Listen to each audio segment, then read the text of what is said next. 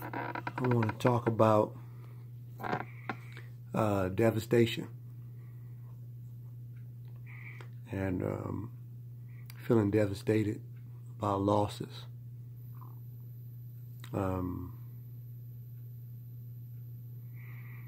Having some as an athlete, having some losses as a coach, having some losses in the classroom, having some losses in life. Devastating.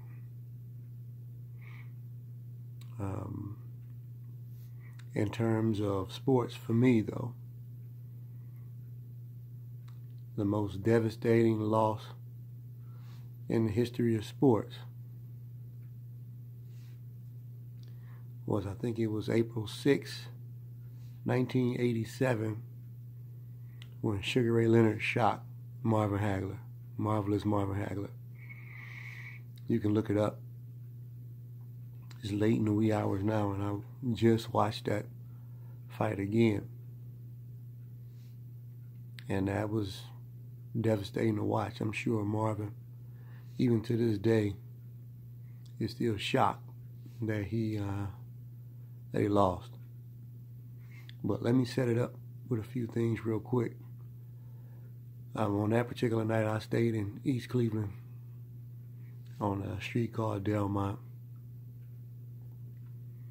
in the gut of the city, and didn't have pay-per-view at that time or nothing like that, so didn't get a chance to watch the fight. I did a lot of reading, pre-fight stuff.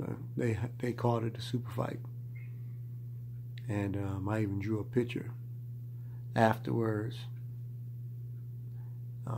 Even at this age now, I still think about Marvin like he must be devastated,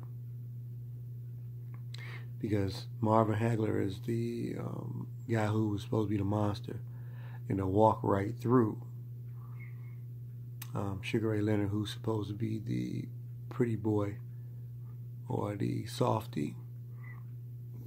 Excuse me, if it was in the streets, the women would call Marvin Hagler a thug, and that would be the one who they would want to ride with in his vehicle and stuff like that. And Sugar Ray would be considered a pretty boy, like the one that cannot fight. So therefore, if Marvin Hagler ever decided to fight Sugar Ray Leonard, man, he'd beat him up, man. No, didn't happen like that.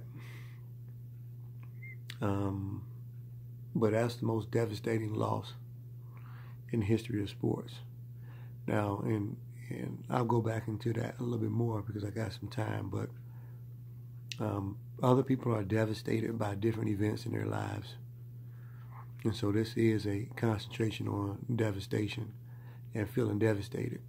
And I felt devastated before.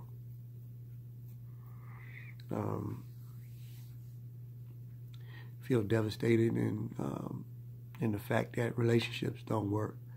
Devastated by altercations with women that manifests itself into hearts being splattered all over the place, busted, and try to hook valves up to it to do some type of mouth-to-mouth resuscitation, and it doesn't work. But these are the days of our lives, and devastation. But we're getting closer to the weekend, and the wolf begins to wake up. Fangs and stuff start to come out. But for right now, for this night, I still want to talk about devastation. It was a Friday night, a Saturday night.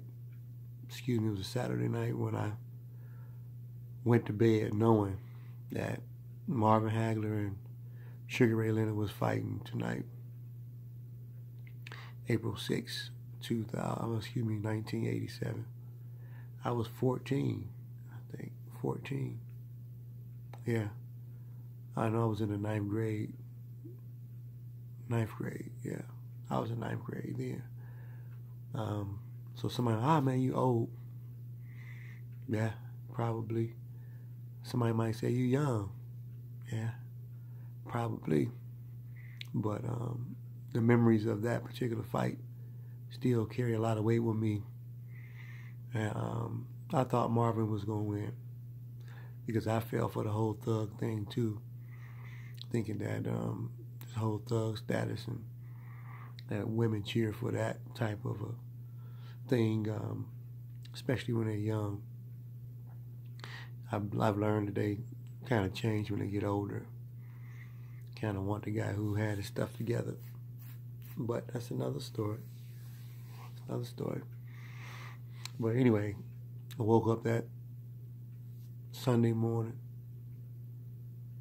and my mother told me that Marvin Hagler got beat and that Sugar Ray Leonard won. I couldn't believe it.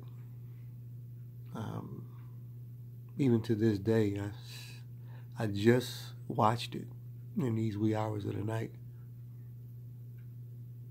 and I still don't believe it. I'm like, wow, man, Ray actually won. But when I watched the fight, I saw how he did it. He took him apart. And Marvin knows, just like I know, that he was supposed to knock him out. That's what he was scheduled to do. It didn't happen like that. So therefore, you can't really look for a decision. But Marvin Hagler never boxed again. He never boxed a day past that. April 6, 1987. He never boxed again. And he was a devastating force. Now that I'm looking back, it kind of reminds me of what Sonny Liston would have been like in early 60s when Ali beat him, and they didn't believe that the 22-year-old juggernaut, whose name was Cassius Clay, who changed it to Muhammad Ali before this fight, would have won. So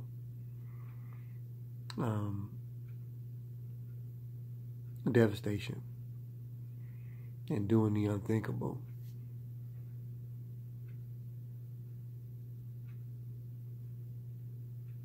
I don't know. But I guess the message is to stay positive as much as you can, even though you may face some type of devastation. Just keep up the good work. Stay positive. And let your spirituality build. And let the events of life be what they are. Chips fall where they may. Because obviously it's a greater mission being incurred and accomplished.